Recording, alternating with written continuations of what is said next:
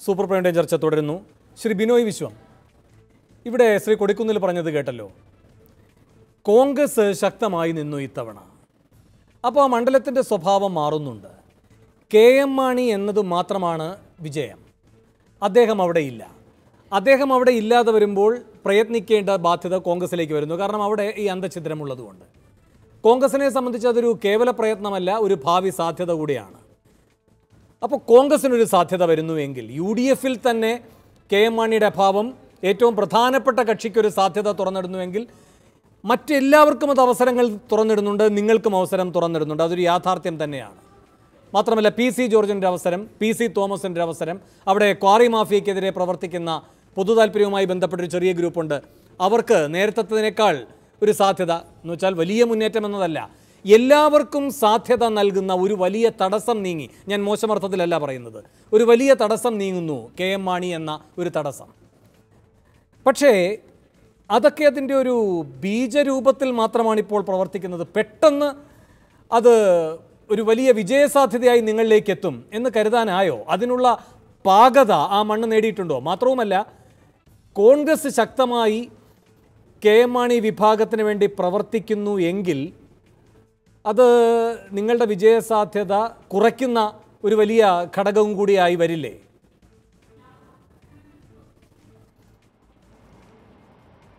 ഈ പാലായിൽ അവിടുത്തെ പാലം കടക്കാൻ വേണ്ടി കോൺഗ്രസ് കാണിച്ച ഒരുപാട് കാര്യങ്ങളെപ്പറ്റി നമുക്ക് ഒത്തിരി പറയാനുണ്ട്.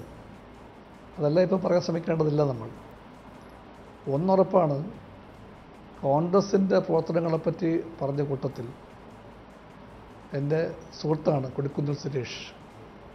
സുരേഷ് പറഞ്ഞു, ഈ UDF-നെ ഐക്യപ്പെടുത്താനും UDF സ്ഥാനാർത്ഥിയെ ജയിപ്പിക്കാനും കോൺഗ്രസ് വഹിച്ച പങ്കിനെ പറ്റിയുള്ള പെടാപ്പാടൊക്കെ പറഞ്ഞു. UDF-നോട്, അതിൻ്റെ ഐക്യത്തോട്, കേരള കോൺഗ്രസിനോട് എല്ലാം കോൺഗ്രസിനുള്ള ആത്മാർത്ഥതയെപ്പറ്റിയും കോൺഗ്രസിൻ്റെ പ്രതിബദ്ധതയെപ്പറ്റിയും പറഞ്ഞു ശ്രീ കൊടിക്കുന്നിൽ സുരേഷ്. എനിക്കുറപ്പാണ്, കുഴിമാടത്തിൽ കിടന്നുകൊണ്ട് KM മാണി അത് കേട്ടിരുന്നെങ്കിൽ അദ്ദേഹം ചിരിക്കുന്നുണ്ടാകും. അദ്ദേഹത്തിൻ്റെ സ്വസിദ്ധമായ ശൈലിയിൽ പറയൂ, എൻ്റെ സുരേഷ് എന്ന് അദ്ദേഹം പറയുന്നുണ്ടാകുമെന്നാണ് എൻ്റെ വിശ്വാസം. കാരണം എല്ലാവർക്കും അറിയാം, ഇവിടെ ഈ ചർച്ച തന്നെ ആരും ഓപ്പൺ ചെയ്തില്ല. അത് ബോധപൂർവ്വം മരിച്ച ഒരാളെ പറ്റിയുള്ള ഈ സമൂഹത്തിൻ്റെ ഒരു പരിഗണനയുടെ വിഷയം കൊണ്ട് തന്നെയായിരിക്കും ആരും ഓപ്പൺ ചെയ്തില്ല. പാർക്കോഴ കോൺഗ്രസ് നേതാവായ ശ്രീ സുരേഷ് അദ്ദേഹം സംസാരിച്ച 2-3 മിനിറ്റിനകം, അല്ല 4 മിനിറ്റിനകം ബാർക്കോഴയെ പറ്റിയും പറഞ്ഞു. ബാർക്കോഴ വിഷയത്തിലുള്ള ആ സമയത്തെ വിഷയങ്ങളെപ്പറ്റി പറഞ്ഞു. അതൊന്നും വ്യക്തമാക്കുന്നത് ഭയങ്കരമായ സ്നേഹമാണെന്നല്ല. കേരള കോൺഗ്രസിനോടും KM മാണി പാരമ്പര്യത്തോടും എല്ലാം ഈ പുറത്തു പറയുന്ന ഒരു സ്നേഹവും ഒരു കൂറും ഇല്ല കോൺഗ്രസ്സിന്. കോൺഗ്രസ്സിന് എങ്ങനെയെങ്കിലും സ്വന്തം തടി രക്ഷിക്കാൻ വേണ്ടി മോഹം കാണും. ആ മോഹത്തിനപ്പുറത്ത് മറ്റൊന്നും കോൺഗ്രസ്സിനില്ല. ഇതെല്ലാം കോൺഗ്രസ്സുകാർക്കും അറിയാം, കേരള കോൺഗ്രസ്സുകാർക്കും അറിയാം. കോൺഗ്രസ് കാണിച്ച മഹാത്ഭുതം എന്താ? മഹാത്ഭുതം ഇന്നും ഒരു പാർട്ടിയിൽപ്പെട്ട, ഒറ്റ പാർട്ടിയിൽപ്പെട്ട 2 വൻ നേതാക്കന്മാരെ അനവധി ആഴ്ചകളുടെ തീവ്രമായ പരിശ്രമത്തിന് ശേഷം ഒരുമിച്ച് ഒരേ വേദിയിൽ കൊണ്ടുവന്നു. ഇതാണ് ഐക്യ ജനാധിപത്യ മുന്നണിയുടെ ഐക്യത്തിൻ്റെ സാക്ഷ്യപത്രമായിട്ട് ശ്രീ സുരേഷ് പറഞ്ഞ കാര്യം. അങ്ങനെ ജോസ് കെ മാണിയെയും ശ്രീ PJ ജോസഫിനെയും ഒരു വേദിയിൽ കൊണ്ടുവരാൻ വേണ്ടി കോൺഗ്രസ് ഉറക്കെ പഠിച്ചൊന്നും പറയുകയുണ്ടായി. ഇതെല്ലാം ജനം കാണുന്നില്ല സുരേഷ്. നിങ്ങൾ KM മാണിയുടെ മകനായിട്ടുള്ള ജോസ് കെ മാണിയെയും KM മാണിയുടെ പാർട്ടിയുടെ വർക്കിംഗ് പ്രസിഡൻ്റായിട്ടുള്ള ശ്രീ PJ ജോസഫിനെയും ഒരൊറ്റ വേദിയിൽ ഇലക്ഷൻ്റെ പൊതുയോഗത്തിൽ, ഒരു പൊതുയോഗത്തിൻ്റെ റാലിയിൽ ആരെല്ലാം വരുന്നു, ആരൊക്കെ പോകുന്നു, അങ്ങനെയുള്ളൊരു പൊതുയോഗത്തിൻ്റെ വേദിയിലേക്ക് ഇത്രയും വലിയ സ്റ്റാച്ചറുള്ള ആ പാർട്ടികളെ ഏറ്റവും വലിയ 2 പേരാണ് അവർ. ആ ഒന്നായ പാർട്ടികളെന്ന് പറയുന്ന ആ പാർട്ടിയിൽ ഈ 2 പേരെ ഒരുമിച്ചിരുത്താൻ വേണ്ടി കോൺഗ്രസ് പെട്ട പാടിനെപ്പറ്റി തന്നെ ആർക്കും അറിയുകയൊന്നുമില്ലല്ലോ. എല്ലാ വോട്ടർമാർക്കും അറിയാം. പാലായിലൊരു കാര്യമുണ്ട്, അവിടെ രഹസ്യങ്ങളൊന്നുമില്ല. അതുകൊണ്ട് തന്നെ ഇതിന് കോൺഗ്രസ് വഹിച്ച പങ്ക് എന്താണെന്നും കോൺഗ്രസ് എന്തെല്ലാം ചെയ്തുവെന്നും എനിക്ക് ജോസഫിൻ്റെ സൗജന്യം വേണ്ട, എനിക്ക് ആ ചിഹ്നത്തിൻ്റെ ആവശ്യമില്ല, എൻ്റെ ചിഹ്നം കെ മണിയുടെ മുഖമാണ് എന്നുവരെ പറഞ്ഞ സ്ഥാനാർത്ഥി ഇലക്ഷൻ്റെ നിർണായകമായ അന്ത്യഘട്ടം വരെയും ജോസഫിനെ ഒന്ന് കണ്ട് മര്യാദയ്ക്ക് പോലും ഒരു വർത്തമാനം പറയാൻ പോകാത്ത സ്ഥാനാർത്ഥി, ആ സ്ഥാനാർത്ഥിയെ തൊഴുപുഴയ്ക്ക് പറഞ്ഞയക്കാനും ആ ഒറ്റ പറഞ്ഞയക്കൽ ഫലമായിട്ട് ഒന്ന് വന്ന് മുഖം കാണിച്ചേക്കാമെന്ന് ജോസഫ് ചിന്തിപ്പിക്കാനും എല്ലാം കോൺഗ്രസ് ഒരുപാട് പാടുപെട്ട് കാണും. അതും രഹസ്യങ്ങളല്ല. ഇതൊന്നും പാലായിൽ അറിയാത്തൊരു കുഞ്ഞു പോലുമില്ല.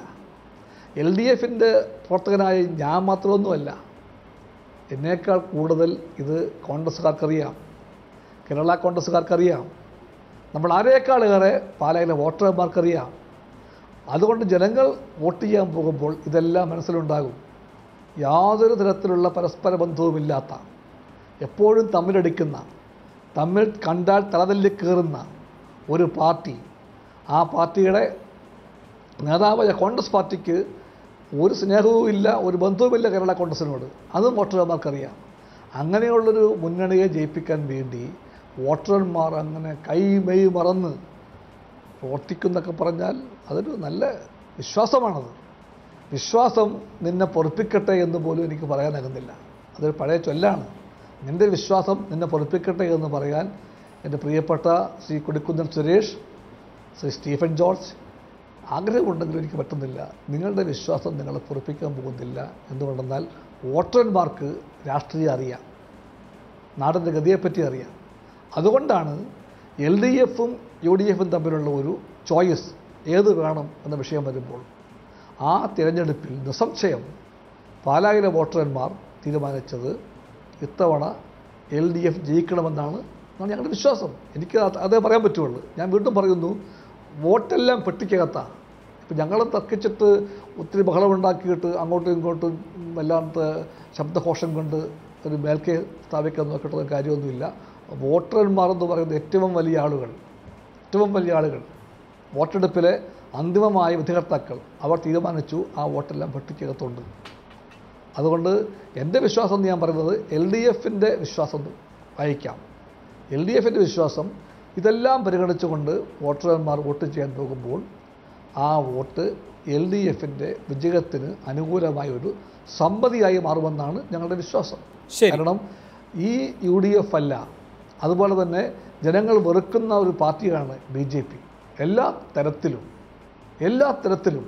കേരളത്തിൻ്റെയും ഇന്ത്യയുടെയും സാമൂഹിക ഐക്യത്തിൻ്റെ ശത്രുവാണെന്ന് എന്നും തെളിയിക്കുന്ന പാർട്ടിയാണ് BJP. അത് RSS ആണ്. BJPക്ക് സ്വന്തമായി അസ്തിത്വമില്ല. നമ്മുടെ നാടിൻ്റെ മേൽ വർഗീയ തീവ്രവാദത്തിൻ്റെ ഒരു ഏറ്റവും ഇരുണ്ട ആശയം അടിച്ചേൽപ്പിക്കാൻ ശ്രമിക്കുന്ന RSSൻ്റെ രാഷ്ട്രീയ മുഖം മാത്രമാണ് BJP. ആ BJP ജനദ്രോഹത്തിൻ്റെ പാർട്ടിയാണ്, വിലവർത്തനമുണ്ടാക്കിയ പാർട്ടിയാണ്, തൊഴിലില്ലായ്മ 45 കൊല്ലങ്ങളിൽ ഏറ്റവും അധികം വർദ്ധിപ്പിച്ച പാർട്ടിയാണ്, ഇന്ത്യയുടെ അവകാശങ്ങളെയെല്ലാം പണയം വയ്ക്കുന്ന പാർട്ടിയാണ്. ഇന്നലെയും പോയി അമേരിക്കയുടെ മുമ്പിൽ മുട്ടുകുത്തിയ പാർട്ടിയാണ് ഈ പറയുന്ന BJP. എന്ന് മാത്രമല്ല, ട്രംപിന് അവിടെ ഒരു പ്രശ്നമുണ്ട്. ഇപ്പോൾ ട്രംപ് മത്സരിക്കാൻ പോകുവാണ് വീണ്ടും പ്രസിഡൻ്റാകാൻ വേണ്ടി. ആ ട്രംപിന് കുറേയേറെ വോട്ട് വേണം. ഇന്ത്യൻ അമേരിക്കൻസിൻ്റെ വോട്ടിന് വേണ്ടി പരക്കം പാകുന്ന ട്രംപിന് ഒരു വലിയ വേദി ഒരുക്കാൻ വേണ്ടി കാണിച്ച ഒരു നാടകമാണത്. ആ 50,000 പേര് ഒരുക്കിയവിടെ വലിയ പ്രൊപ്പഗൻഡ ഹൈപ്പ് ഉണ്ടാക്കിയിട്ടുണ്ട്. അത് ശരിയാണ്. പക്ഷെ എത്ര പണം മുടക്കി? ഞങ്ങൾ ചോദിക്കുന്നു, ജനങ്ങളാരായിരുന്നു? ഈ പണം ആര് മുടക്കിയതാണ്? ഏതെല്ലാം വലിയ വലിയ കുത്തക കമ്പനികൾ, അമേരിക്കൻ കമ്പനിയും ഇന്ത്യൻ കമ്പനിയും എത്രമാത്രം പണം വാരി എറിഞ്ഞു? ആ പണം ഞാൻ ഇടപെടുകയാണ് സാർ, നമ്മുടെ വിഷയം മറ്റൊരു രൂപത്തിലേക്ക് പോകുന്നതുകൊണ്ട് ഞാൻ അങ്ങയിലേക്ക് വരാം. ശ്രീ സ്റ്റീഫൻ ജോർജിലേക്ക് പോകുന്നതിന് മുമ്പ് ഞാനൊന്ന് ശ്രീ CA ജോസൂട്ടിയിലേക്ക് വരികയാണ്. ജോസൂട്ടി സാർ, ഇവിടെ നാം എപ്പോഴും പറയുന്നൊരു കാര്യമുണ്ട്. മാണി C കാപ്പൻ 2006 മുതൽ മത്സരിക്കാൻ തുടങ്ങിയപ്പോൾ, അല്ലേ, ആ ഘട്ടം മുതൽ ഇപ്പോൾ 4ാമത്തെ തവണയാണ്, ഓരോ തവണയായി മാണി സാറിൻ്റെ ഭൂരിപക്ഷം കുറയുന്നുണ്ടായിരുന്നു. അങ്ങനെ മാണി സാറിൻ്റെ ഭൂരിപക്ഷം കുറച്ച ഘടകം എന്താണ്? ഇവിടെ ഇപ്പോൾ ശ്രീ കൊടിക്കുന്നിൽ പറയുന്നതിൻ്റെ ആന്തരികാർത്ഥം എന്ന് പറയുന്നത്, മാണി സാറാണ് മത്സരിക്കുന്നതെങ്കിൽ കോൺഗ്രസിൻ്റെ എല്ലാ വോട്ടും മാണി സാറിന് കിട്ടാനിടയില്ല. മാണി വിരുദ്ധതയാണ് കോൺഗ്രസിൻ്റെ അവിടുത്തെ വികാരം എന്നതുകൊണ്ട് തന്നെ. എന്നാൽ ലോക്സഭാ തെരഞ്ഞെടുപ്പിൽ നല്ല ഭൂരിപക്ഷം കിട്ടുന്നുമുണ്ട് മാണി ഗ്രൂപ്പിന് അവിടെ. അങ്ങ് എങ്ങനെയാണ് ഈ കണക്കിൻ്റെ വ്യത്യാസത്തെ മനസ്സിലാക്കുന്നത്? അതിൻ്റെ ഉള്ളിലെ രാഷ്ട്രീയ ധ്വനി എന്താണ്? നമ്മൾ മുമ്പേ അഭിപ്രായം പ്രകടിപ്പിച്ചതിനോട് ചേർന്ന് നിൽക്കുന്ന വാദം തന്നെയാണ് ഇപ്പോഴും പറയാൻ പോകുന്നത്. അതായത് കോൺഗ്രസിൻ്റെ വലിയൊരു ശക്തി കേന്ദ്രമായിരുന്നു കോട്ടയവും പാലായും ഒക്കെ. കോൺഗ്രസ് ഒന്നായി, കേരള കോൺഗ്രസ് ഉണ്ടാകുന്നതിന് മുമ്പ്. അതിനുശേഷം കോൺഗ്രസിനെ പാലായിലും അതുപോലെ തന്നെ കോട്ടയത്തും തടഞ്ഞു നിർത്തിയിരിക്കുന്ന കോൺഗ്രസ് നേതാക്കൾക്ക് വളരെ ചുരുക്കൻ സീറ്റുകളിലെ കോട്ടയത്ത് മത്സരിക്കാൻ പറ്റാറുള്ളൂ. പല നേതാക്കന്മാരും വെളിയിൽ പോയാണ്, റോഷി അഗസ്റ്റിനാണേലും വാഴക്കനാണേലും ഒക്കെ വെളിയിൽ പോയാണ് മത്സരിക്കുന്നത്. അപ്പോൾ അവർക്കവിടെ മത്സരിക്കാൻ പിന്നെ റോഷി അഗസ്റ്റിനല്ല, വാഴക്കനും അതുപോലെയാണ്, കെ സി ജോസഫൊക്കെ വെളിയിൽ പോയാണ് മത്സരിക്കുക. കാരണം കോൺഗ്രസിനെ പാലായിൽ കടന്നു വരാൻ തടയിട്ടിരുന്നത് മാണി സാർ എന്ന് പറയുന്ന വലിയ മനുഷ്യൻ എന്ന് പറഞ്ഞാൽ അദ്ദേഹത്തിൻ്റെ ഒരു വലിയ പ്രതിച്ഛായയും വ്യക്തിപ്രഭാവവും അദ്ദേഹം ആ മണ്ഡലത്തെ പരിചരിച്ച് അദ്ദേഹത്തിൻ്റെ ഒരു തട്ടാകമാക്കി മാറ്റിയെടുത്തതുമൊക്കെ ആയിരുന്നു എന്നുള്ള കാര്യത്തിൽ സംശയമില്ല. അതുകൊണ്ട് തന്നെ കോൺഗ്രസ്സിന് എന്നെങ്കിലും അവിടെ ഒരു പഞ്ചായത്ത് തിരഞ്ഞെടുപ്പിൽ പോലും മത്സരിച്ച് ജയിക്കണമെങ്കിൽ, ചില പഞ്ചായത്തുകളിലൊക്കെ കേരള കോൺഗ്രസ്സുകാരെ അടുപ്പിക്കാറില്ല, ഒറ്റയ്ക്ക് മത്സരിച്ച് ജയിക്കാൻ പറ്റുന്ന ചില പിന്നെ പഞ്ചായത്തുകൾ അവിടെ ഉണ്ട്.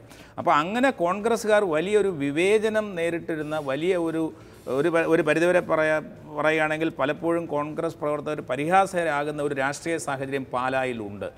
ആ രാഷ്ട്രീയ സാഹചര്യത്തിൻ്റെ തൂണായി നിന്നത് മാണി സാറായിരുന്നു. മാണി സാറിൻ്റെ ബലത്തിലാണ് അതവിടെ നടന്നിരുന്നത്. ഇപ്പോൾ അതില്ലാതാവുകയും കേരള കോൺഗ്രസിൽ പടൽപ്പിളക്കങ്ങൾ വരികയും ചെയ്തപ്പോൾ എവിടെയായിരുന്നു ഈ ഭൂരിപക്ഷം എന്ന് ചോദിച്ചാൽ, സിമ്പിളായിട്ട് പറഞ്ഞാൽ കോൺഗ്രസ് ആരും മാണി സാറിന് വോട്ട് ചെയ്യാറില്ലായിരുന്നു.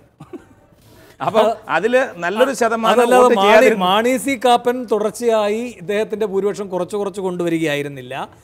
മാണി സി കാപ്പനിലൂടെ കോൺഗ്രസ് പ്രവർത്തിക്കുകയായിരുന്നു. ഒരു പരിധിവരെ നമുക്ക് അങ്ങനെ പറയാം. കാരണം അങ്ങനെ ഒരു രാഷ്ട്രീയം അവിടെ ലോക്സഭയിലേക്ക് കൂടുതൽ MP-മാർ പോകേണ്ടത് കേരള കോൺഗ്രസിനെ പോലെ അല്ലെങ്കിൽ അതിനേക്കാൾ കൂടുതലായിട്ടുള്ള ആവശ്യം കോൺഗ്രസിനുണ്ട് ദേശീയ രാഷ്ട്രീയത്തിൽ. അപ്പോൾ ഈ മാണി സി കാപ്പന് ചെയ്തു കൊടുത്തുകൊണ്ടിരുന്ന വോട്ട് മുഴുവൻ നേരെ തിരിച്ച് UDFന്റെ വോട്ട്. അല്ലെങ്കിൽ എങ്ങനെ ഈ 33,000 വോട്ട് എവിടെ നിന്ന് വന്നു? അല്ലെങ്കിൽ അതുപോലെ ലോക്സഭയിൽ എല്ലാ പ്രാവശ്യവും 15-20 അങ്ങനെ ഭൂരിപക്ഷമാണ്. ശരി, ശ്രീ സ്റ്റീഫൻ ജോർജ്, അപ്പോൾ ഒരു കാര്യം വ്യക്തമാണ്, അവിടെ നിങ്ങൾ പറയുകയുണ്ടായി കോൺഗ്രസിൻ്റെ ശക്തമായ പിന്തുണ നിങ്ങൾക്ക് ഇത്തവണ ഉണ്ടായിരുന്നുവെന്ന്. എന്ന് വെച്ചാൽ നിങ്ങൾക്ക് ദൗർബല്യമുണ്ടായിരുന്നു. ആ ദൗർബല്യം പരിഹരിക്കാനുള്ള സഹായഹസ്തമായത് കോൺഗ്രസ് ആണ്. നിങ്ങളുടെ ദൗർബല്യം എന്ന് പറയുന്നത് KM മാണി ഇല്ലാതായി. KM മാണി എന്ന നെടുന്തൂണായിരുന്നു കോൺഗ്രസിൻ്റെ ദൗർബല്യം. ഇപ്പോൾ കോൺഗ്രസ് ശക്തിപ്പെടുന്നു, നിങ്ങൾ ദുർബലമാകുന്നു. അപ്പോൾ നിങ്ങൾ യഥാർത്ഥത്തിൽ മനസ്സിലാക്കേണ്ടത് നിങ്ങളെ വിഴുങ്ങാൻ പോകുന്ന സത്വം എന്നത് PJ അല്ല, കോൺഗ്രസ് ആണ്. തെരഞ്ഞെടുപ്പ് ശാസ്ത്രം വെച്ച് നോക്കുമ്പോൾ നിങ്ങളെ സഹായിച്ചു എന്ന് നിങ്ങൾക്ക് തോന്നുന്നു, അത് മായയോ മാരീചനോ എന്നൊക്കെ നിങ്ങളാണ് ഇനി തീരുമാനിക്കേണ്ടത്.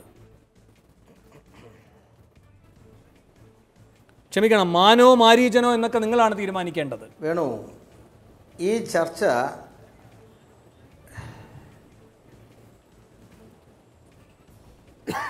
അല്ല ഈ ചർച്ച പിന്നെ അതിൻ്റെ അതേ രൂപത്തിൽ ഉൾക്കൊള്ളാൻ എനിക്ക് കഴിയില്ല. എന്താ വെച്ചാൽ കേരള കോൺഗ്രസ് അതിനൊരു ബലഹീനത ഇപ്പോൾ ഇല്ല. മാണി സാർ ഉള്ള കാലത്തെ പോലെ തന്നെ ശക്തമാണ് കേരള കോൺഗ്രസ്. അത് ഈ തെരഞ്ഞെടുപ്പ് പ്രവർത്തനത്തിൽ വന്ന ആളുകൾക്ക്, നേതാക്കന്മാർക്ക് അറിയാം, ഗ്രാസ് റൂട്ട് ലെവലിൽ അണികളുള്ള പാർട്ടിയാണ് കേരള കോൺഗ്രസ്. ഒന്ന്, പിന്നെ സാന്ദർഭികമായ ജോസൂട്ടി സാറും വേണുവൊക്കെ സംസാരിച്ചപ്പോൾ മാണി സാർ ആരെയോ തടഞ്ഞു നിർത്തിയെന്നൊക്കെ പറഞ്ഞു. അത് നിങ്ങൾ പോസിറ്റീവായിട്ടായിരിക്കും പറഞ്ഞത്. പക്ഷേ നമുക്കതിനകത്ത് മനസ്സിലാക്കേണ്ട ഒരു കാര്യം, മാണി സാർ ആരെയും തെരഞ്ഞെടുത്തതൊന്നുമല്ല. മാണി സാറിനെ പോലെ ഒരു വലിയ വടവൃക്ഷം, വലിയ ഭാവനയുള്ളൊരു നേതാവിനെ പാലായിലെ നല്ലവരായ ആളുകൾ കേരള രാഷ്ട്രീയത്തിന് സംഭാവന ചെയ്തു എന്നാണ് നമ്മൾ കാണേണ്ടത്. അല്ലാതെ ആർക്കും തടസ്സമായി നിന്ന ഒരാളൊന്നുമല്ല മാണി സാറ്. അദ്ദേഹം ചെയ്ത സംഭാവനകൾ നോക്കുമ്പോൾ ആ രൂപത്തിൽ വേണം നമുക്ക് കാണാൻ.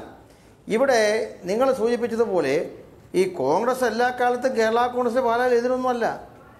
ഏതാനും ആളുകൾ കുറച്ച് സന്ദർഭങ്ങളെതിരായിട്ടുണ്ട് എന്നല്ലാതെ എല്ലാ കോൺഗ്രസ്സുകാരും അസംബ്ലി തെരഞ്ഞെടുപ്പിൽ എതിരായിരുന്നു.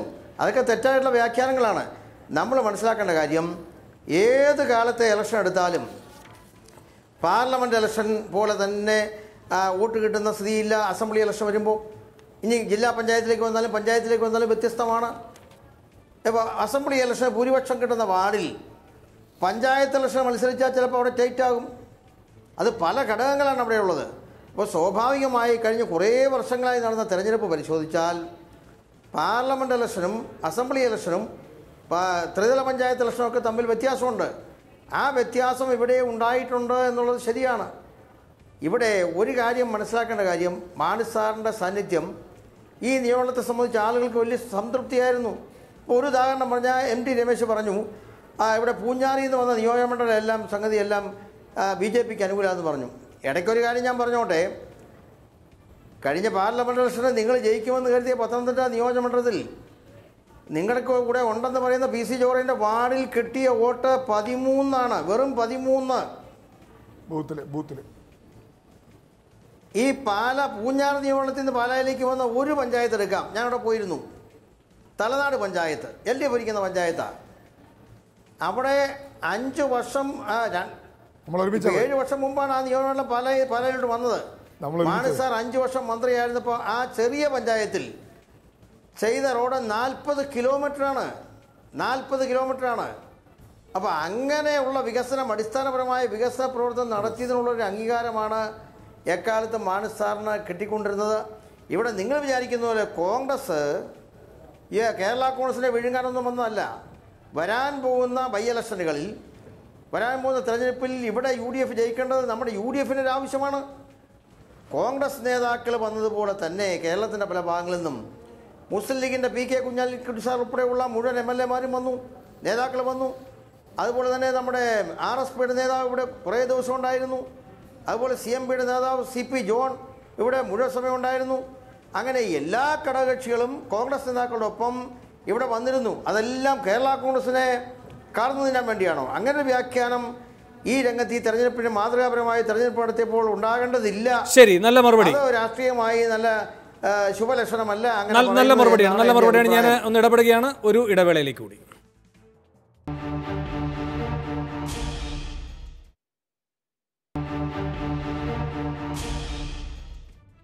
സൂപ്പർ പ്രൈം ടൈം ചർച്ച തുടരുന്നു.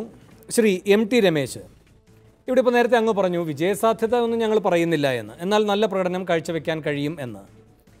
നോക്കൂ, ശ്രീ കൊടിക്കുന്നിൽ പറയുകയായിരുന്നു, നിങ്ങൾക്ക് എന്താണ് നല്ല പ്രകടനം കാഴ്ചവെക്കാൻ ആത്മവിശ്വാസത്തോടെ മുന്നോട്ട് വെക്കാനാവുന്നത്? ശബരിമലയുടെ ഒരു കാര്യമെടുത്താൽ അത് ഈ ഭാഗത്ത് അങ്ങനെ കാര്യമായി ഏശിയിട്ടില്ല എന്നാണ് പൊതുവിലയിരുത്തൽ. ഇനി ഏശിയാൽ തന്നെ അത് നിങ്ങൾക്ക് പഴയ പോലെ ഗുണകരമാവില്ല. അതെ, പ്രത്യേകിച്ച് നിങ്ങൾ ഈ കാര്യത്തിൽ നിയമനിർമ്മാണം സാധ്യമല്ല എന്ന് പാർലമെൻറ്റിൽ തന്നെ വ്യക്തമാക്കി പ്രേമേന്ദ്രൻ്റെ സ്വകാര്യ ബില്ല് വന്നപ്പോൾ. അപ്പോൾ നിങ്ങളുടെ മനസ്സിലിരിപ്പ് എന്താണ് എന്നത് കുറെ കൂടി നല്ല തെളിച്ചത്തോടെ പുറത്തു വന്നു. പറയുന്നതൊന്ന്, പ്രവർത്തിക്കുന്നതൊന്ന്. അധികാരത്തിലിരിക്കുമ്പോൾ, അധികാരത്തിലേക്ക് വീണ്ടും കയറാനിരിക്കുമ്പോൾ, അധികാരം കിട്ടിക്കഴിഞ്ഞാൽ ഇതൊക്കെ നമ്മുടെ മുന്നിൽ വന്നിരിക്കുകയാണ്. അപ്പോൾ അതാണ് ആ പറയുന്ന ഈ ശബരിമല പോലെയുള്ള കാര്യങ്ങളിൽ നിങ്ങളുടെ സ്ഥിതി. രണ്ടാമത് ഇപ്പോൾ ഇനി 5 ഉപതെരഞ്ഞെടുപ്പ് വരികയാണ്. അതിൽ ശക്തമായി നിങ്ങൾക്ക് പ്രതീക്ഷിക്കാവുന്ന 2 മണ്ഡലങ്ങൾ വട്ടിയൂർക്കാവ്, പിന്നൊന്ന് മഞ്ചേശ്വരം. അവിടെ രണ്ടിടത്തും നല്ല പ്രകടനം കാഴ്ചവെച്ച ആളുകൾ ഇനി ഞങ്ങൾ അവിടേക്ക് ഇല്ല എന്ന നിലപാടുമായി നിൽക്കുന്നു, കുമ്മനമായാലും സുരേന്ദ്രനായാലും. അപ്പോൾ നിങ്ങൾക്ക് ആത്മവിശ്വാസം നാൾക്ക് നാൾ കുറയുന്ന ധാരണയാണ് നിങ്ങളുടെ തന്നെ നേതൃത്വത്തിൽ നിന്നുള്ള പ്രതികരണങ്ങളിൽ നിന്നും പുറത്തേക്ക് വരുന്നത്. ശ്രീ MT രമേശ്, ഇത് മറ്റാരെയും കുറ്റപ്പെടുത്താൻ കഴിയുന്നതല്ല. നിങ്ങൾ തന്നെ നിങ്ങളെ എങ്ങനെയാണോ വ്യക്തമാക്കുന്നത് അത് നൽകുന്ന ബോധ്യമാണ്. വേണു, ഞാൻ ആ ചോദ്യത്തിന് ഉത്തരം പറയുന്നതിന് മുമ്പ് ബഹുമാനപ്പെട്ട ശ്രീ ബിനോയ് വിശ്വം നേരത്തെ പറഞ്ഞ ഒരു കാര്യത്തോട് ഒരു സെക്കൻഡ് കൊണ്ട് പ്രതികരിച്ചു പോകാം. അദ്ദേഹം പറഞ്ഞത് എല്ലാ ബഹുമാനവും നിലനിർത്തിക്കൊണ്ട് ഞാൻ പറയുകയാണ്. അദ്ദേഹം പറഞ്ഞത് BJP ജനം വെറുക്കുന്ന പാർട്ടിയാണ്. ജനം വളരെ സ്നേഹിക്കുന്ന പാർട്ടിയാണല്ലോ ബഹുമാനപ്പെട്ട ബിനോയ് വിശ്വത്തിൻ്റെ പാർട്ടി CPI. എനിക്ക് അദ്ദേഹത്തോട് ഒരു അഭ്യർത്ഥന മാത്രമേ ഉള്ളൂ. ഈ ദേശീയ പാർട്ടി പദവി കിട്ടാൻ വേണ്ടി തിരഞ്ഞെടുപ്പ് കമ്മീഷനെ എൻ്റെ തിണ്ണ നിരങ്ങാണ് നിങ്ങളിപ്പോൾ നിങ്ങളുടെ പാർട്ടി. അതെങ്ങനെയെങ്കിലും ഒന്ന് ശരിയാക്കാൻ പറ്റുമോ നോക്ക്. തിരഞ്ഞെടുപ്പ് കമ്മീഷൻ്റെ കാല് പിടിച്ച് അതെങ്ങനെയെങ്കിലും ഒപ്പിക്കാൻ പറ്റുമോ എന്ന് നോക്ക്. അത് ഒപ്പിക്കാനുള്ള വെപ്രാളത്തിൽ തൽക്കാലം നിങ്ങൾ നരേന്ദ്രമോദിയും ട്രംപിനെയൊക്കെ വെറുതെ വിട്ടേക്കൂ. നിങ്ങളുടെ ഒരു പാർട്ടി നിലപാടൊന്ന് സാധൂകരിക്കാൻ വേണ്ടി ശ്രമിക്കുക. അതാണ് CPIക്ക് ഇപ്പം നല്ല ജോലി. അതാണ്. രണ്ടാമത്തെ കാര്യം, നേരത്തെ വേണു സൂചിപ്പിച്ച 2-3 കാര്യങ്ങൾ. ഒന്ന്, ശബരിമല വിഷയത്തിൽ BJPയുടെ നിലപാട്. ശബരിമല വിഷയം ഇപ്രാവശ്യവും പാലയിൽ സജീവമായ ചർച്ച തന്നെയാണ്. ഞങ്ങളൊക്കെ ഗൃഹസമ്പർക്കം നടത്തുന്ന സമയത്ത് CPMൻ്റെ സ്വാധീന മേഖലകളിൽ ഇപ്പോഴും ശബരിമല പ്രധാനപ്പെട്ട ഒരു വിഷയമായിട്ട് തന്നെ നിൽക്കുന്നുണ്ട്. CPMൻ്റെ MLA-മാർ കൃത്യമായി പറഞ്ഞാൽ ജാതിയും സമുദായവും ഒക്കെ നോക്കിയിട്ട് CPM നേതാക്കന്മാരെയും MLA-മാരെയും ഓരോ വീട്ടിലേക്കും പറഞ്ഞയച്ചിട്ടുണ്ട് നിലപാട് വിശദമാക്കാൻ. ആ വീടുകളിൽ അവർക്ക് കിട്ടുന്ന മറുപടി എന്താണെന്ന് ഞങ്ങൾക്കറിയാം. അപ്പോൾ അത് ഈ പ്രാവശ്യമുണ്ട്. അത് ഒരു സൈലൻ്റ് ആയിട്ടുള്ള ഒരു പ്രതികരണമാണ്. അത് BJPക്ക് ഗുണകരമാകും എന്ന കാര്യത്തിൽ തർക്കമില്ല. കാരണം BJPയുടെ നിലപാട് വളരെ വ്യക്തമാണ്. ശബരിമലയിൽ അന്ന് മുതൽ ഇന്ന് വരെ ഞങ്ങൾ സ്വീകരിച്ച നിലപാട് വേണു ചൂണ്ടിക്കാണിച്ചതുപോലെയൊന്നുമില്ല. പാർലമെൻറ്റിൽ NK പ്രേമചന്ദ്രൻ്റെ ബില്ലെന്ന് പറയുന്നത് ഒരു രാഷ്ട്രീയ ഗിമ്മിക്കായിരുന്നു എന്ന് എല്ലാവർക്കും അറിയാം. കാരണം സുപ്രീം കോടതി വാദം പൂർത്തിയായി വിധി പറയാൻ വേണ്ടി വെച്ചിരിക്കുന്ന ഒരു കേസിൽ ഒരു സ്വകാര്യ ബില്ലിൻ്റെ പ്രസക്തിയെക്കുറിച്ചാണ് ഞങ്ങൾ ചോദ്യം ചെയ്തത്. ഞങ്ങൾ ഇപ്പോഴും വിശ്വസിക്കുന്നു സുപ്രീം കോടതിയുടെ വിധി ഈ ശബരിമല വിശ്വാസികൾക്ക് അനുകൂലമായിരിക്കും. അതിനുവേണ്ടി വെയിറ്റ് ചെയ്യുന്നു ഗവൺമെൻറ്. അത് വിധി എതിരായി വന്നാൽ മാത്രമല്ലേ ബാക്കി കാര്യങ്ങളെക്കുറിച്ച് ചിന്തിക്കേണ്ട ആവശ്യമുള്ളൂ. വിധി അനുകൂലമാകും 100% വിശ്വാസമുണ്ട്. അല്ലാത്ത സന്ദർഭത്തിൽ വിശ്വാസികളുടെ താല്പര്യം സംരക്ഷിക്കാൻ വേണ്ടി സാധ്യമായതെല്ലാം ചെയ്യുമെന്ന് അന്നും ഇന്നും എന്നും BJP പറഞ്ഞിട്ടുള്ളതായി ഞങ്ങൾ പുറകോട്ട് പോയിട്ടൊന്നുമില്ല. മൂന്നാമത്തെ കാര്യം, BJPയെ സംബന്ധിച്ചിടത്തോളം ഞങ്ങൾക്ക് പാലാ നിയോജക മണ്ഡലത്തിൽ ഞങ്ങൾ ഘട്ടം ഘട്ടമായി വളർന്നു വന്നിട്ടുള്ളൊരു പാർട്ടിയാണ്. കഴിഞ്ഞ പഞ്ചായത്ത് തിരഞ്ഞെടുപ്പിൽ നിരവധി പ്രദേശങ്ങളിൽ വലിയ വിജയം കൈവരിക്കാൻ സാധിച്ചിട്ടുള്ള പാർട്ടിയാണ്. ഇന്നിപ്പോൾ മത്സരിക്കുന്ന UDFൻ്റെ സ്ഥാനാർത്ഥി കഴിഞ്ഞ പഞ്ചായത്ത് തിരഞ്ഞെടുപ്പിൽ ഞങ്ങളോട് തോറ്റതാണ്. ഞങ്ങളുടെ ഒരു പ്രവർത്തകരോട് തോൽവി ഏറ്റുവാങ്ങിയിട്ടുള്ള ആളാണ് ഇപ്പോൾ UDFൻ്റെ സ്ഥാനാർത്ഥി. പാലാ നിയോജക മണ്ഡലത്തിലെ പല പ്രദേശങ്ങളിലും LDFനെ 3ാം സ്ഥാനത്താക്കിക്കൊണ്ട് നല്ല പെർഫോമൻസ് നടത്തിയ പാർട്ടിയാണ് പഞ്ചായത്ത് തെരഞ്ഞെടുപ്പിൽ.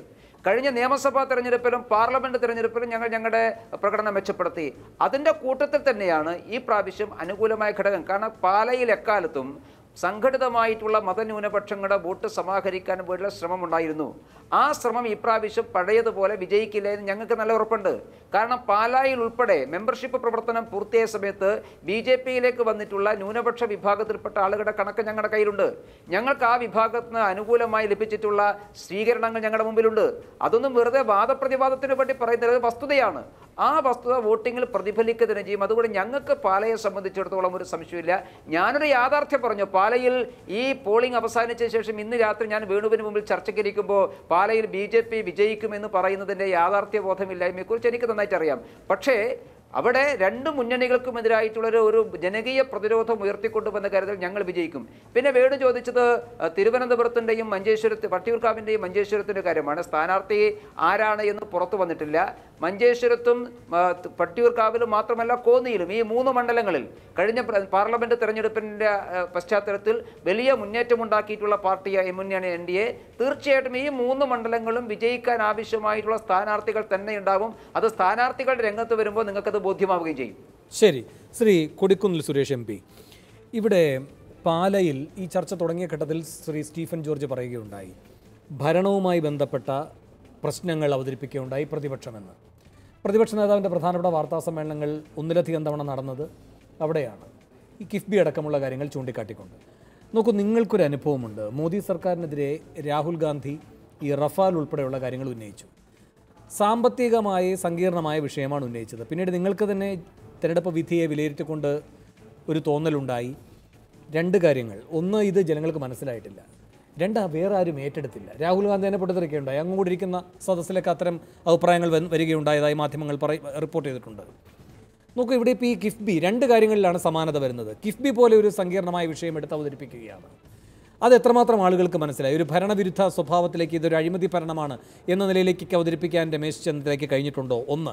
2, ഒരൊറ്റയാളത് ഏറ്റെടുക്കുന്നില്ല. ശ്രീ കൊടിക്കുന്നിൽ, കോൺഗ്രസ്സിലെ ഒരാൾ ഏറ്റെടുക്കുന്നില്ല, UDFിലെ ഒരൊറ്റയാൾ ഏറ്റെടുക്കുന്നില്ല.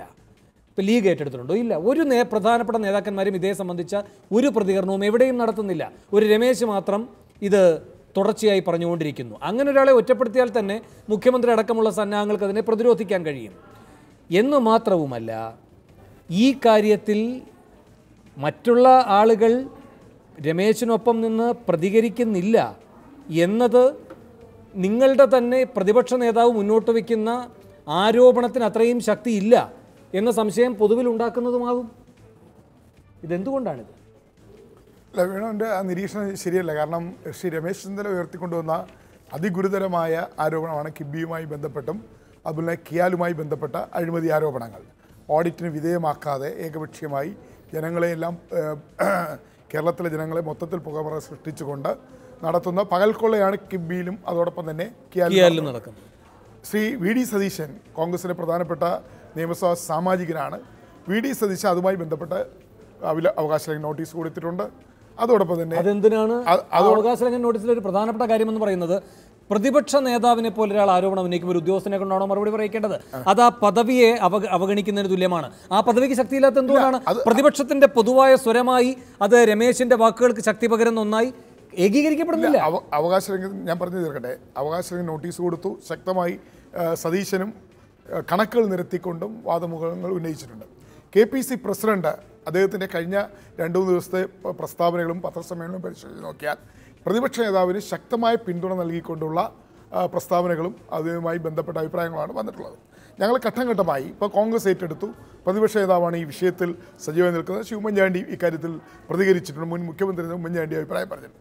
ഇനി അടുത്ത ഘട്ടം ഘട്ടമായി UDF മറ്റ് ഇപ്പോൾ പാലാ ഉപതെരഞ്ഞെടുപ്പിൻ്റെ ഇത് കഴിഞ്ഞു. ഇനി അടുത്ത് കിബിയും അതുപോലെ തന്നെ കിയാലും സജീവമായി ചർച്ചയ്ക്ക് വരാൻ പോകുന്ന അടുത്ത 5 ഉപതെരഞ്ഞെടുപ്പുകൾ. പവർ ഗ്രിഡ് 5 ഉപതെരഞ്ഞെടുപ്പ് നടക്കാൻ പോവുകയാണ്. അവിടെയാണ് ഇത്. കാരണം ഈ വിഷയങ്ങൾ കിബിയും കിയാലും വന്നത് പാലായുടെ അവസാന ഘട്ടത്തിലാണ്. അപ്പോൾ പ്രചരണത്തിൻ്റെ പല തന്ത്രങ്ങളും മാറി. അത് അത്രയ്ക്ക് ഗൗരവത്തിലേക്ക് വരാൻ കഴിയില്ല. പക്ഷേ പ്രതിപക്ഷ നേതാവ് വളരെ ശക്തമായി തന്നെ മുഖ്യമന്ത്രിക്ക് 10 ചോദ്യങ്ങൾ ഉന്നയിച്ചുകൊണ്ടുള്ള കത്ത് കൊടുത്തു, ഉൾപ്പെടെയുള്ള എല്ലാം ചെയ്തു. പക്ഷേ വേണു പറഞ്ഞ ഇത് ഗുരുതരമായ ഈ അഴിമതി ആരോപണം അത് ചർച്ച ചെയ്യപ്പെടാൻ പോകുന്നത് അടുത്ത ഒക്ടോബർ 21 നടക്കുന്ന 5 നിയമസഭാ ഉപതെരഞ്ഞെടുപ്പുകൾ തന്നെ ആയിരിക്കും എന്നുള്ള കാര്യത്തിൽ യാതൊരു സംശയമില്ല. ഈ പാലായിലെ ഉപതെരഞ്ഞെടുപ്പിൽ ചർച്ച ചെയ്യപ്പെട്ടത് പിണറായി വിജയൻ്റെ 3 വർഷക്കാലത്തെ ഭരണ പരാജയങ്ങൾ, PSC പരീക്ഷ തട്ടിപ്പ്, സർവകലാശാല പരീക്ഷയുടെ തട്ടിപ്പ്, മാർക്സിസ്റ്റ് പാർട്ടിയുടെയും അല്ലെങ്കിൽ ഗവൺമെൻറ്റെയും സഹായത്തോടു കൂടി PSCയുടെ സഹായത്തോടു കൂടി കേരളത്തിലെ ലക്ഷക്കണക്കിന് വരുന്ന അഭ്യസ്തവിദ്യരായ ചെറുപ്പക്കാരെ എല്ലാ പ്രതീക്ഷകളെയും അസ്തമിപ്പിച്ചുകൊണ്ട് PSCയിൽ നടന്നിരിക്കുന്ന പരീക്ഷാ ക്രമക്കേടുകളും തട്ടിപ്പുകളും അതിന് പരസ്യമായി കൂട്ടുനിൽക്കുന്ന ഒരു ഗവൺമെൻറ്റും ഒരു ഭരണകൂടവും ഇതാണ് പാലായിൽ ചർച്ച ചെയ്തത്. അതുപോലെ ശബരിമല വിഷയത്തിൽ രമേശ് എന്തൊക്കെ പറഞ്ഞാലും പാർലമെന്റ് തെരഞ്ഞെടുപ്പിൽ ശബരിമല വിഷയത്തിൽ ഒരു ആനുകൂല്യം BJP കിട്ടിയില്ല. പാർലമെന്റ് തെരഞ്ഞെടുപ്പിൽ ശബരിമല വിഷയത്തിൽ അതിൻ്റെ പ്രയോജനം ലഭിച്ചതും അതിൽ യഥാർത്ഥത്തിൽ വിശ്വാസത്തിലെടുത്തത് കോൺഗ്രസിനെയും UDFനെയാണ്. അതുകൊണ്ടാണല്ലോ പത്തനംതിട്ട അടക്കം ഞങ്ങൾ ജയിച്ചത്.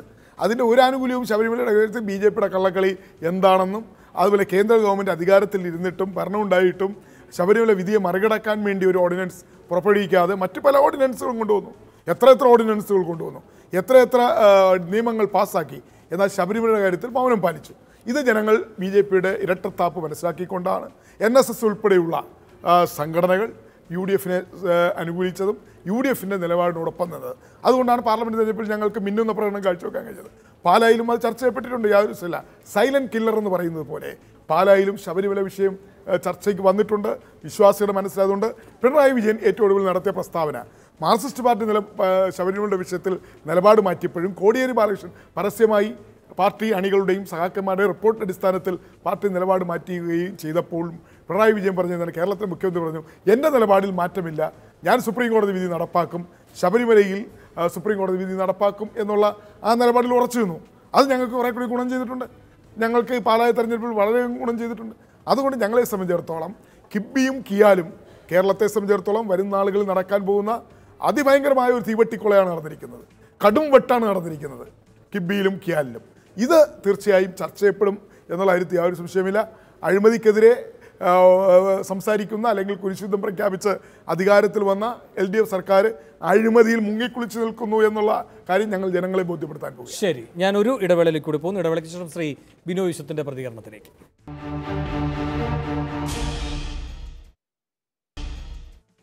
സൂപ്പർ പ്രൈമിൻ്റെ അവസാന ഘട്ടത്തിലേക്ക് കഷ്ടി 4 മിനിറ്റാണുള്ളത്. 2 മിനിറ്റ് ശ്രീ ബിനോയ് വിശ്വത്തിന് തരുന്നു. അങ്ങനെയെങ്കിൽ എനിക്കൊരു അതിഥിയിലേക്കൂടെ പോകാൻ കഴിയും. ശ്രീ ബിനോയ് വിശ്വം, വലിയ അഴിമതിയാണ് ഇനി നിങ്ങൾക്കെതിരെ ഉന്നയിക്കാൻ പോകുന്നത് അടുത്ത 5 ഉപതെരഞ്ഞെടുപ്പുകളിൽ. എന്താണ് മറുപടി? ഞങ്ങളതിനെ ഭയപ്പെടുന്നതേ ഇല്ല. അഴിമതിക്ക് കയ്യും കാലും വെച്ച UDF, അഴിമതിയിൽ മുങ്കത്താണ് UDF. ഇവിടെ തന്നെ നേരത്തെ പറഞ്ഞ ബാർക്കോഴി അടക്കമുള്ള എല്ലാ അഴിമതികളുടെയും നടത്തിപ്പുകാരായിരുന്ന UDF ഇപ്പോൾ തന്നെ തകർന്നു കിടക്കുന്ന പലരുവട്ടം പാലത്തിൻ്റെ കാർമ്മികത്വം മികച്ച UDF. എണ്ണി പറഞ്ഞാൽ UDF എന്ന് പറഞ്ഞാൽ ഒറ്റ വാക്ക് പറയാ, സമം അഴിമതി. ആ UDF അതിൻ്റെ രാഷ്ട്രീയമായ ഗതികേടിൻ്റെ മുമ്പിൽ നിന്നുകൊണ്ട് ഈ പറയുന്ന ഒറ്റ വാദവും വിലപ്പോകാൻ പോകുന്നില്ല. ജനങ്ങൾക്കറിയാം, LDFനെ അറിയാം, അതിൻ്റെ മുഖ്യമന്ത്രിയെ അറിയാം, അതിലെ മന്ത്രിമാരെ അറിയാം, അവരെല്ലാം ജീവിക്കുന്ന രീതി അറിയാം, അവരുടെ കൈകളിലെ പരിശുദ്ധി അറിയാം, ആ രാഷ്ട്രീയത്തിൻ്റെ മേന്മ അറിയാം. അവരുടെ മുമ്പിൽ ഇങ്ങനെ ഈ വായിൽ തോന്നിയത് കോതയ്ക്ക് പാട്ട് എന്ന് പറയും പോലെ പറഞ്ഞാൽ ലവലേശം വെക്കാൻ പോകുന്നില്ല. ഞങ്ങളെ ഭയപ്പെടുത്തുന്നില്ല വാദങ്ങളൊന്നും. ഞങ്ങൾ നല്ല ഉറച്ച മനസ്സോടു കൂടി പോകും. ആ 5 സ്ഥലങ്ങളിലേക്കും പോകും. ഞങ്ങൾ ചെയ്ത കാര്യങ്ങൾ എണ്ണി പറയും. എന്തുകൊണ്ട് LDF ജയിക്കണമെന്ന് ഞങ്ങൾ ജനങ്ങളെ ബോധ്യപ്പെടുത്തും. ഏറ്റവും അപകടകരമായ രാഷ്ട്രീയം മുന്നോട്ട് വയ്ക്കുന്ന BJPയെയും ആ BJP യോട് ഒളിഞ്ഞും തെളിഞ്ഞും കൈകോർത്ത് പിടിക്കാൻ പഠിക്കാത്ത കോൺഗ്രസിനോടും ഈ നാടിൻ്റെ അമർഷം എന്താണെന്ന് ബോധ്യപ്പെടുത്താൻ വേണ്ടിയുള്ള ഏറ്റവും നല്ല അവസരമായി ഞങ്ങൾ ആ 5 മണ്ഡലങ്ങളിലെയും തിരഞ്ഞെടുപ്പിനെ കാണുകയാണ്. അതുകൊണ്ട് LDFന് ഉള്ളത് ശുഭാപ്തിശതം മാത്രമാണ്. ശരി, അവസാനമായി ശ്രീ CA ജോസൂട്ടി, പാലയിലേക്ക് തന്നെ വരാം. ഏറ്റവും നിർണായകമായ വോട്ടറെ സ്വാധീനിച്ച ഘടകം എന്തായിരിക്കും? ഈ ജനവിധി എന്തടിസ്ഥാനത്തിലുള്ളതായിരിക്കും? ഏറ്റവും പ്രധാനമായിട്ട് പാലയിൽ തെരഞ്ഞെടുപ്പിനെ സ്വാധീനിച്ച ഘടകം, ഞങ്ങൾ പല ചോദ്യങ്ങൾ ചോദിച്ചതിൽ ഒരു പ്രധാനപ്പെട്ട കാര്യമായി പറഞ്ഞത് UDFന് അനുകൂലമായ രാഷ്ട്രീയ സാഹചര്യം എന്നാണ് പറഞ്ഞത്. ഈ UDFന് അനുകൂലമായ രാഷ്ട്രീയ സാഹചര്യം എന്ന് പറയുന്നത് ഏതെങ്കിലും ഒരു ഘടകത്തിൽ ഊന്നിയിട്ടുള്ളതല്ല, മറിച്ച് മാണി സാറിൻ്റെ അദൃശ്യമായ സാന്നിധ്യം അവിടെയുണ്ട്, ഗവൺമെൻറ്റിൻ്റെ പ്രവർത്തനങ്ങളെക്കുറിച്ചുള്ള വിലയിരുത്തലുകളുണ്ട്. അങ്ങനെ നമുക്ക് അവിടെ കാർഷിക വിളകളുടെ ഇടിവുമായി ബന്ധപ്പെട്ട പ്രശ്നം പരമപ്രധാനമായിട്ട് അവർ കാണുന്നുണ്ട്. ഇങ്ങനെ ഒരുപാട് കാര്യങ്ങൾ ചേർന്ന് സൃഷ്ടിക്കുന്ന രാഷ്ട്രീയ സാഹചര്യമായിരിക്കും, രാഷ്ട്രീയമാണ് എല്ലാ തിരഞ്ഞെടുപ്പുകളുടെയും ഫലങ്ങളെ നിശ്ചയിക്കുന്നത്. അത് ഞങ്ങളുടെ സർവേ പ്രകാരം പാലയിൽ UDFന് അനുകൂലമാണെന്നാണ് നമുക്ക് കാണുവാനായിട്ട് സാധിക്കുന്നത്. അതുകൊണ്ട് അനുകൂല രാഷ്ട്രീയ സാഹചര്യമാണ്, അല്ലെങ്കിൽ പാലയിൽ അല്ലെങ്കിൽ കേരളത്തിൽ മൊത്തത്തിലുള്ള ഒരു രാഷ്ട്രീയ സാഹചര്യമാണ് പാലായിലെ തിരഞ്ഞെടുപ്പിൽ പ്രതിഫലിക്കാൻ പോകുന്നത്. അല്ലാതെ ഏതെങ്കിലും ഒരു ഘടകത്തിൻ്റെ കേരള കോൺഗ്രസിലെ തർക്കങ്ങളോ അല്ലെങ്കിൽ അഴിമതി ആരോപണങ്ങളോ ഇതൊന്നുമല്ല, ഇതെല്ലാം കൂടെ ചേർന്ന് സൃഷ്ടിക്കുന്ന ഒരു രാഷ്ട്രീയ സാഹചര്യം. എല്ലാ തിരഞ്ഞെടുപ്പുകളും അങ്ങനെയായിരിക്കും. അതുതന്നെയായിരിക്കും പാലയിൽ ആര് ജയിച്ചാലും അതിൻ്റെ ഫലം നിശ്ചയിക്കുന്ന കാര്യത്തിൽ സംശയമില്ല. ശരി, പാലയുടെ കാര്യത്തിൽ ഈ പറഞ്ഞ ഈ 2 മുന്നണികളുടെ ബലാബലം, അതിൽ ഇവർക്കുള്ളൊരു മേൽക്കൈ നമുക്ക് എളുപ്പത്തിലെത്താൻ കഴിയും. എന്നാൽ 5 ഉപതെരഞ്ഞെടുപ്പുകളിലേക്ക് പോകുമ്പോൾ മഞ്ചേശ്വരവും വട്ടിയൂർക്കാവും ഒക്കെ പ്രശ്നം തന്നെയാണ്. ചുരുക്കി അതേപ്പറ്റി കൂടി എന്ന് പറയുമ്പോൾ BJPയും കൂടെ പ്ലെയർ ആയിട്ടുള്ള ഒരു സാഹചര്യത്തിലേക്കാണ് നാം പോകുന്നത്. അപ്പോൾ ഇത്രയും ലളിതമായ ഒരു യുക്തിയിൽ ഒരു രാഷ്ട്രീയ സാഹചര്യം ഇന്ന ആളുകൾക്കെതിരെ, അതുകൊണ്ട് ഇന്ന ആളുകൾക്ക് സ്വാഭാവികമായ അനുകൂലം എന്ന തീർപ്പിലേക്ക് എത്താൻ കഴിയില്ല.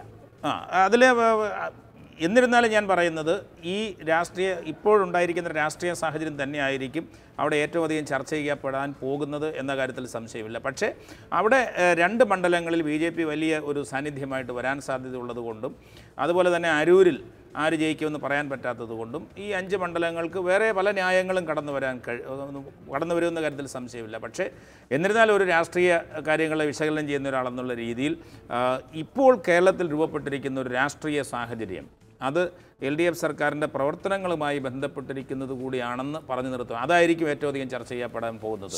ശരി, വളരെയധികം നന്ദി. ചർച്ചയിൽ പങ്കെടുത്ത എല്ലാവർക്കും. സൂപ്പർ പ്രൈം ടൈം അവസാനിക്കുന്നു.